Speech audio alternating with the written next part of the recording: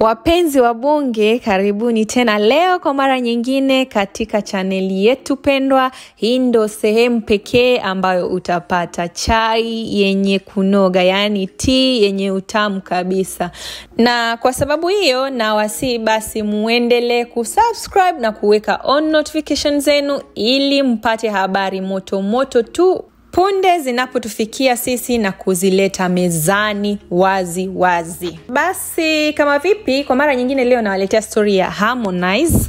Kwa kweli mimi najiuliza kuna tatizo gani katika maisha ya Harmonize, manake inaonekana Harmonize ametokea kuchukiwa na wasanii wengi tofauti.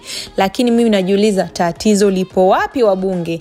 Maybe nyinyi mnaweza mkasema tatizo limetokea wapi hadi watu wakuwe na chuki kiasi hiki kwa Harmonize. Kusema kweli mimi kwangu nilikuwa na furahikia sana kuona upambanaji wa Harmonize, manake alikuwa anatuonyesha kabisa the way he is ready to fight and work hard. So mimi kwangu nilikuwa naona tu ni ule upambanaji wa kawaida katika kuhaso. Yani when you're working on your career, you have to be aggressive and determined. Sasa imetokea kwamba Harmonize amekuwa anatumia maneno tofauti akifanya interview ama pia akiachia video zake za kawaida ama katika muziki wake pia, na imeonekana ni kama amekuwa anakata watu mbalimbali especially Diamond, na pengine hiki ndicho kimesukumia watu kukua na chuki na yeye. Manake we should not forget or deny it, Diamond ni very influential na hatuwezi pinga hilo lipo wazi kwa kila mtu. Kwa utafiti wangu nimewahi notice kwamba wasanii wengi wanamuogopa Diamond sana, na kama wewe umetafuta chuki na Diamond ama uko na vita na Diamond, basi wengi pia wanazua vita imaginary na wewe, na pia wanazua chuki ambayo haipo hata kama haujawakosea.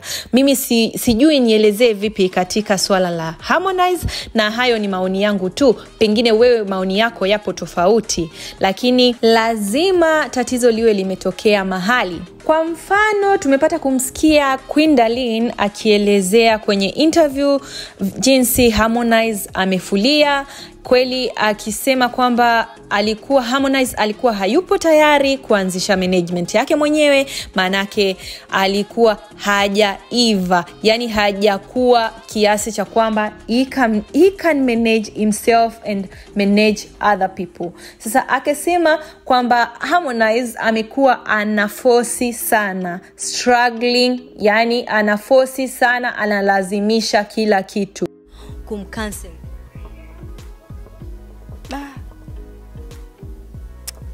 Acha bwana, nitakuja kuwa mada rafiki yangu. Yoyote unataja. Bila shaka yupo. Of course yupo. Ni kaka. Yani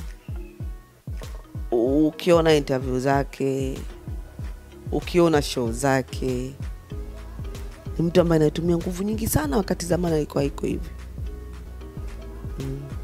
Unajua hakuna kitu kibaya kama kuwa kuna timu ambayo kila unachokisema yeye watu wakwambia bwana hiyo hatari. Ni mbaya sana. Dini umefanya interview na ule mtu katukana, ukafanya nini kafanya hivi. Sasa mtu akafanya hamna, ile hatari, ile kiboko ile ndio wenyewe iluke. Hakuna, yani hapo mtu akikwambia hivyo mkatae.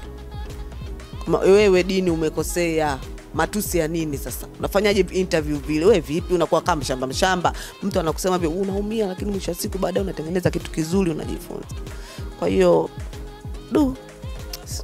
sijui naitumia ingo gani hiyo kuisema, lakini ni mtu ambaye anatakiwa kukaa na watu, kuongea na. Unamuona kabisa ni mtu ambaye ana haswa, anahangaika katika kufanya kitu, afu zamani yako hivi.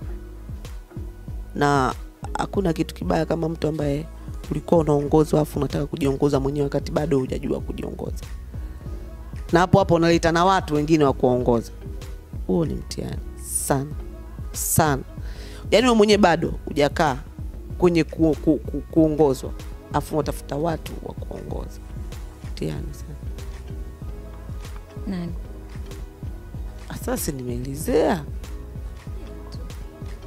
Basi haya ndio maneno ya Queen Darleen kutoka kwa mdomo wake hivi karibuni, na tumepata kuona interview nyingi alizofanya Queen Darleen akisema kwamba haongei na Harmonize, na kama tunavyomjua Queen Darleen ni mtu ambaye anaga ubaya na watu wala chuki na watu. Na kwa kweli tukitaka kuwa wa kweli tumenotice pia sisi wenyewe kama mashabiki kwamba Harmonize amekuwa analazimisha vitu sana, na pia pengine hii ndo sababu imeleta chuki kidogo, na pia pengine hii ndo sababu mashabiki pia wameanza kumuona Harmonize ni kama hayupo very authentic. Kwa kweli inahuzunisha, manake Harmonize is hardworking na pia yupo talented. Lakini pia wapenzi wa bunge, kwa upande wa Queen Darleen hatuwezi tukarely sana, manake kama tunavyojua ni dada yake Diamond na lazima aside na kaka yake. Kwa hivyo anaweza akakuwa pia ana chuki yake binafsi kwa Harmonize, hapo hatujui. Ila tunachojua ni kwamba Harmonize ameanza kupoteza mashabiki sababu ya mwenendo wake wa hivi karibuni aliokuwa nao. Alafu dada mwingine aliyekuwa na chuki na ama aliyekuwa na tatizo, wacha nisiseme chuki, aliyekuwa na tatizo na Harmonize ni Rosare.